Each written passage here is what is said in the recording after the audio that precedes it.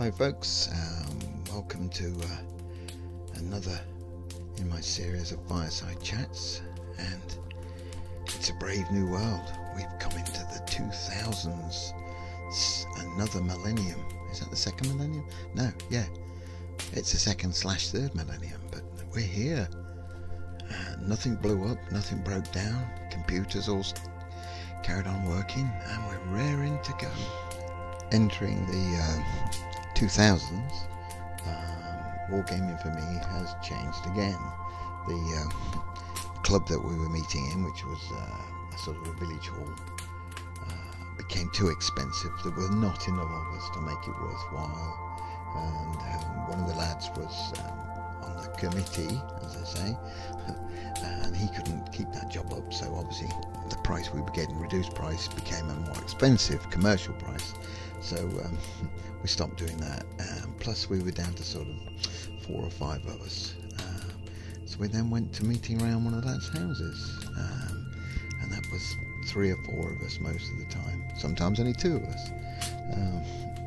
But that's how we started the early 2000s. And in with the 2000s, I had carried on painting that I'd started in the 1990s. I was painting a lot of AB miniatures.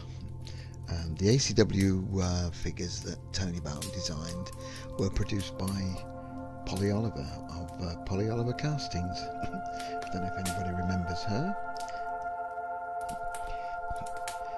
I also got to know a guy called Mike Hickling. Now Mike was the main man for AB miniatures. He was Wargames South, as he was then in those days, and I got on really well with Mike. I hope he thinks I did. But I like Mike a lot. I went to see him a couple of times. He taught me all about casting, vulcanizing presses, how it's pressed, and all the rest. Very educational. So I started painting up lots and lots of Napoleonics. I mean, AB, I think they possibly still are at the top of the range for 15mm or 18mm as it was. But the Anthony Barton, the AB figures were just wonderful to paint, and I spent lots of money with Mike painting up figures and selling them on. All nationalities. Obviously Napoleonics. I never got into the World War II that AB were doing, that Barton produced. It wasn't my sort of thing. In 20mm scale, isn't it, I think? Yeah, so for a good part of the 2000s, I was painting Napoleonics, going to shows and selling them. My children are now sort of into their late teens, so it wasn't as bad. I was able to go along. Sometimes the wife came with me to these shows, and we would just go and sell figures. She might go shopping for the day, walk around the town wherever we were, if there was a town, and I would sort of hang around the hall looking to see what's going on.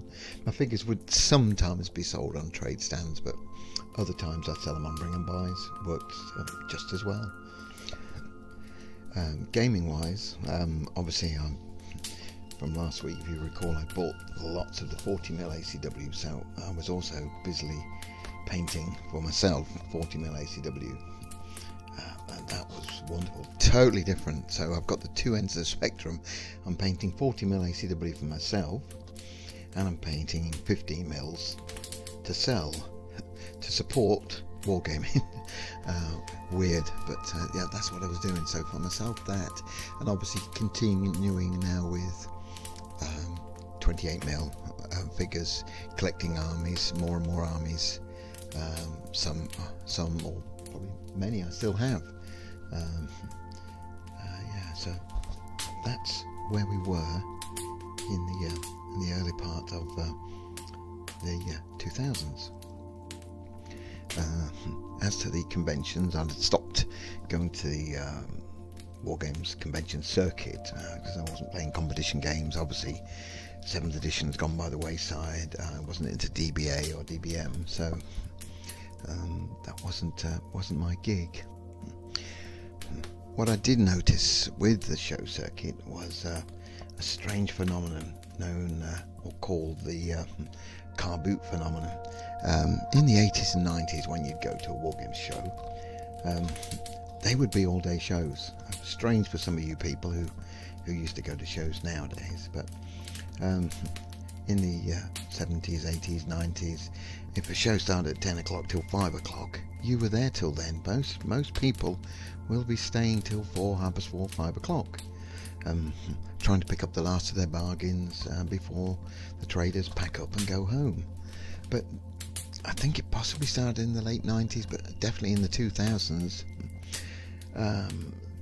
The car boot phenomenon, as it was called, because, as you know, with car boots, they might open at 6 o'clock in the morning, but the punters are wanting to, the people with the cars are wanting to go home at lunchtime, which I always found weird. And this transferred over to the shows. So you'd go to a Wargame show,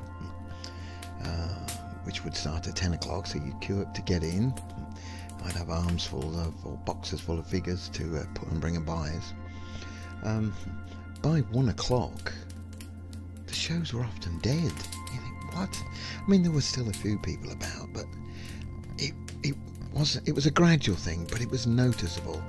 So traders were then packing up to go home at 3 o'clock, 2:30, 2 o'clock.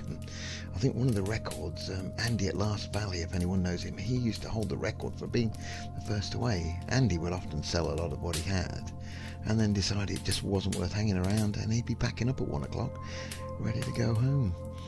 Well, if you think the show had only been over for 2 to 3 hours, and you've got all these poor display guys trying to put on display games, and there's no one around. The halls are empty, and this is what was happening. So lots of traders were noticing this, and from me speaking to them, several of them were saying it's just not worth the effort of going to shows. You know, you can understand that, I suppose. And with that, well, it happened with me, because I was often selling things on a bring and buy. The bring and buys wouldn't start paying out till sort of 4 o'clock, so you were having to hang around for another 2 or 3 hours after most of the punters have gone, which is my customers, obviously people that are going to buy things on the bring and buy. I was hanging around waiting to cash up anything that I sold on the bring and buy. They even started dropping that down, so they then would settle up from 3 o'clock onwards. That sort of thing happened at some of the shows. Then all things changed, as things do in the decade. We've now got to the great crash. What's that? 2007, 2008. Things really changed. The shows were just not worth going to. You could not sell figures. Obviously people weren't going to shows, or not as much. Obviously some people were still going to shows, but so noticeable. You know, I'd paint up a lot of figures. Again, these shows, I'm saying a lot of shows that would be 2 or 3 months apart. Often a lot of shows in the winter and nothing much in the summer or middle of the year. So I paint up boxes of, I'm talking of armies now, 100, 150 pieces. Mainly Napoleonics now. The ACW had gone. I don't know whether Polyoliver packed up, but I stopped doing the ACW. Obviously they weren't selling, so it was all AB 15 mils, but they virtually stopped selling at the shows. You couldn't give them away. You dropped the price down.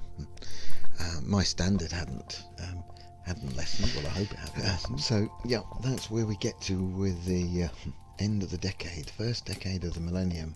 Still gaming, still playing around a mate's house.